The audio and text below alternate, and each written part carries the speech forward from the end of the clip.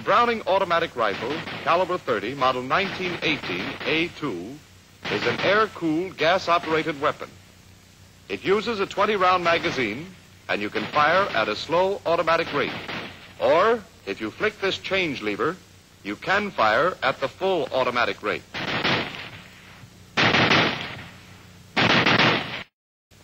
So much for the description. What we want to find out now is the principle of operation. To help us see how this weapon works, we'll use this cutaway model. Flick the change lever off safe. And we'll start the firing cycle with the cartridge igniting. As that happens, gases travel along the barrel and into the gas cylinder.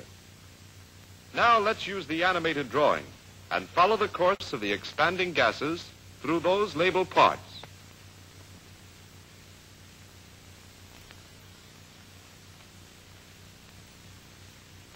When the gas reaches the well, it hits the gas piston plug and drives the piston to the rear. At the same time, the bullet leaves the muzzle. The gas now escapes through the gas cylinder body opening, the end of the barrel, and through 6 escape holes.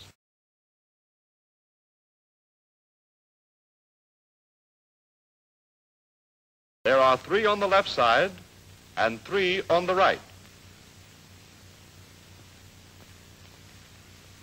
Remember, the piston is moving to the rear. It is attached to the slide. This action compresses the recoil spring.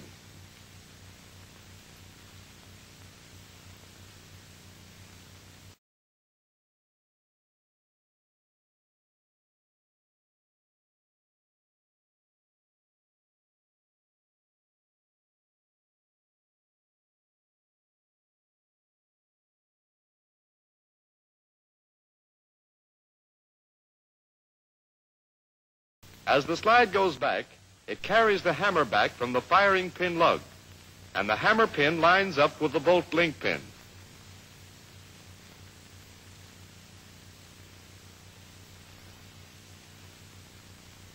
Now let's go to the other side.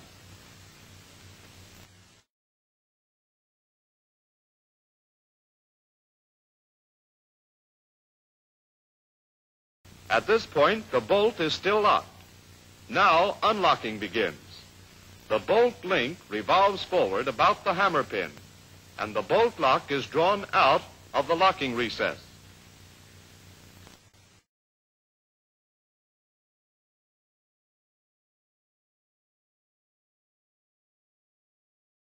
Look closely and note how the lock is braced by the bolt link and the rear of the bolt support.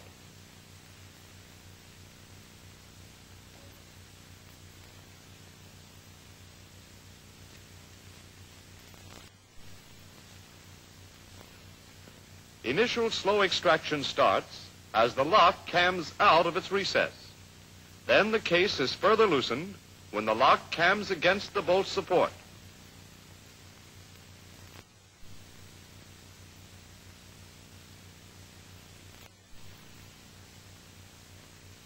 At the same time, the firing pin is drawn from the face of the bolt by the camming action of this surface in the bolt lock against a similar cam surface on the firing pin lug.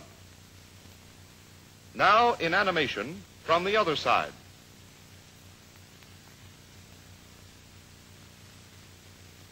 Since the bolt hides most of this action, let's remove it and watch the camming action again.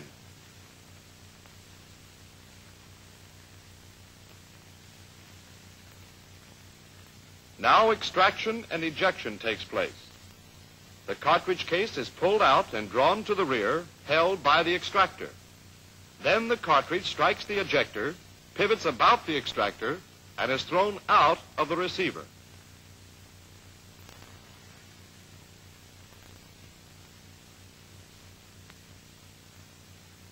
The slide strikes the sear release, and finally the buffer, which absorbs the remaining recoil.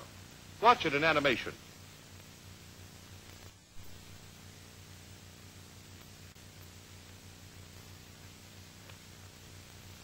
Here's how the buffer works. The buffer head is struck by the slide and forces the friction cups over the friction cones, compressing the buffer spring.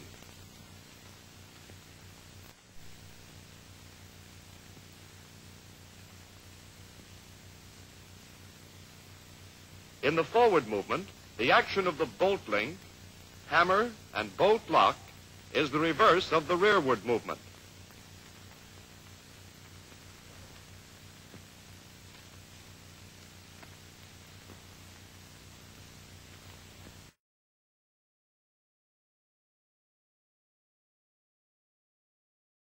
As the slide moves forward, the joint at the bolt link is prevented from buckling downward by the tail of the feed rib, by the locking surface of the bolt lock, and by the bolt guide and bolt support. When the slide is moved about 1/4 inch, the front end of the feed rib strikes the cartridge, and it starts out of the magazine. The cartridge strikes the bullet ramp and is deflected up toward the chamber. Then it's forced out of the magazine by the bolt. The bullet slides up the face of the bolt and under the extractor. Then the bolt is locked as it continues forward.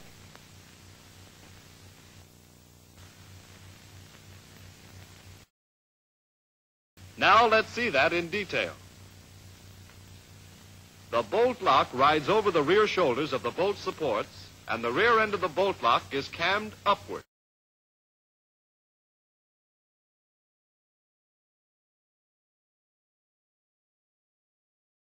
Now the bolt link revolves backward around the hammer pin. Remember how the firing pin is enclosed in this slot in the underside of the bolt lock.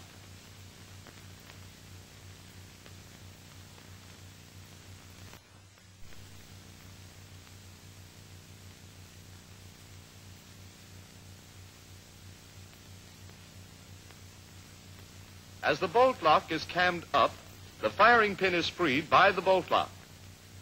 The slide and hammer move on, carrying the hammer pin past the bolt link pin.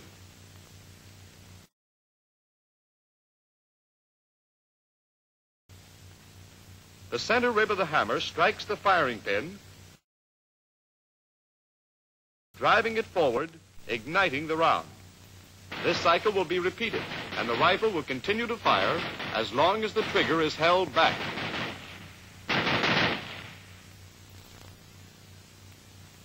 Before seeing the trigger action in the 2 rates of fire, let's look at the change lever in its 3 positions: safe, full automatic, and slow rate of fire. In the S, or safe position, the heel of the trigger is blocked by the solid body of the change lever. In the A, or full automatic position, the heel of the trigger rises into the slot in the change lever, and the toe of the connector is blocked by a projecting lip.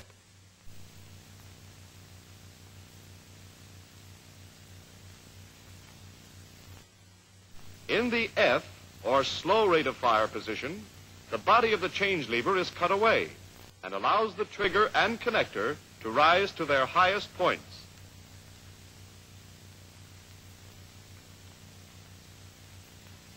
Now let's see the difference in action between the full and slow rate of fire. At the full rate, the change lever spring holds the lever in this position.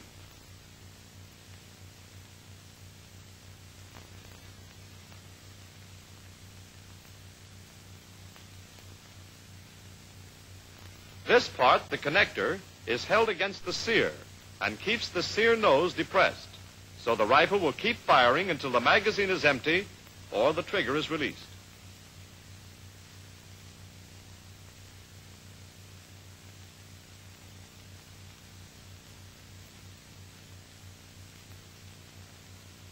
Watch this action as it continues, and note that the sear release is stopped from hitting the sear by the stop lever.